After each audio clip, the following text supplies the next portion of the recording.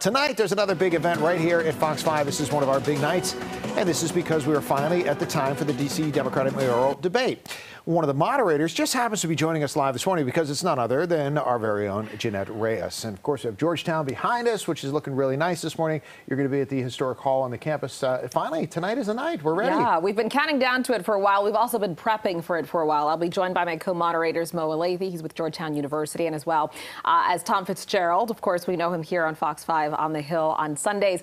This is a big deal. It's the first live televised debate. It's happening right here on Fox 5, 7 p.m. tonight.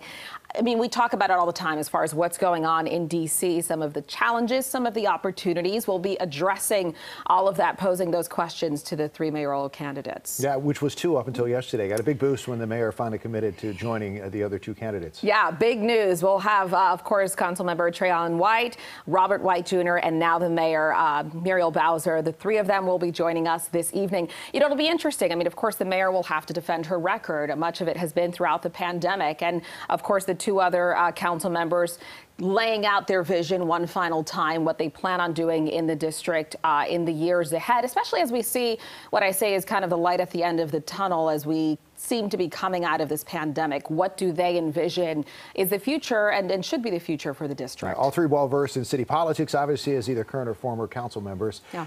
What is the format? What should we look forward to tonight if we're going to be tuning in and watching at 7 o'clock? So you'll see for the most part, a traditional format, but we want it to be a little less structured than what you're used to. The reason we're doing that is because we want open discussion between the candidates. There's the questions we're posing to them. Of course, they have the follow-ups and the rebuttals, but we want them to kind of challenge each other. As I mentioned, you're going to have the mayor having to defend her record. We know that two other candidates will want to take her up on a couple of those issues. We're talking about crime in the city, gun violence. We know a lot of people are worried about carjackings.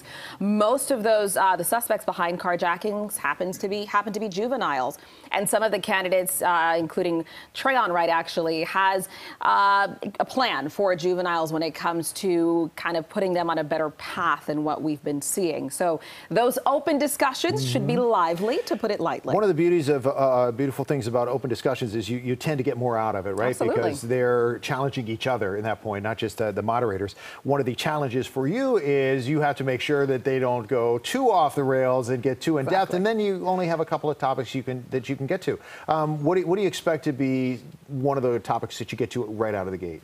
You know, we're going to talk about education. We've seen, when it comes to education, because of the pandemic, disparities that were already there between white and black and brown students widen even more so throughout the pandemic. This is despite more funding that we've seen going toward education. So it's really a matter of, what's the issue here? Is it more funding? Is it the way that it's being allocated? SROs in schools. We talk about the homeless encampment. So it's a number of issues. Crime, of course, affecting everyone, not just in certain wards. We're seeing them in many more places. What's the real solution here? Is it just the traditional way where we've seen people facing punishments in the courtrooms and things like that, the judicial system, or is there another way? Right. And the bottom line, how is the city going to be better 4 years from now than where we are today? Yeah. We can find this pretty much anywhere tonight, right? We're going to have it on air and online. We'll have it on air, of course, here on Fox 5. We'll have it online, fox5dc.com, and our sister station, Fox 5 Plus. So make sure you tune in for that. Right. And like we said, we promise it'll be a lively debate this evening with all three candidates. Mayor Muriel Bowser just announcing she'll be joining us within the last 24 hours. So make sure you tune in for that. Lively debate, and for viewers at home, live and commercial free. So make sure you check it out starting at 7 o'clock.